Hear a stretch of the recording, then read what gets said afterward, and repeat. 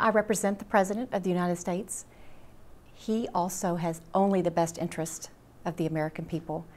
Therefore, he will make his decision based upon what is the best interest of the United States. But if this is part of what he's thinking, we should prepare ourselves. We should have a plan B, just in case.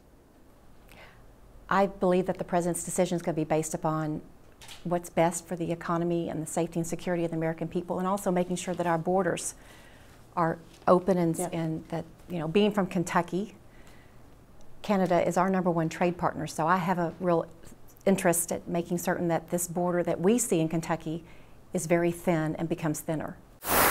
You know, there's good sciences on both issues, and I believe that we are committed to our environment. Obviously, there are a lot of people on this earth, and that is going to be a result of some of the damages to the planet. Mm-hmm. But I know that the President and all of the Cabinet has the best interest of what is good for the United States and what is good for our environment. Obviously, the approach is different. We've stayed in the Paris Agreement. The President has decided to pull out. How do you navigate that when there's such a different approach to fighting climate change?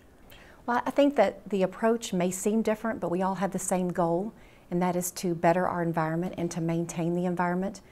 Therefore, I feel like our administration has been on top of this regardless of whether or not they would be pulling out. So they can still fight climate change even if they're not part of the agreement? Absolutely. Yeah. Do you yourself believe in climate change? I believe there are sciences that are on both sides that are accurate. You believe that there's science that proves that man is not causing climate change?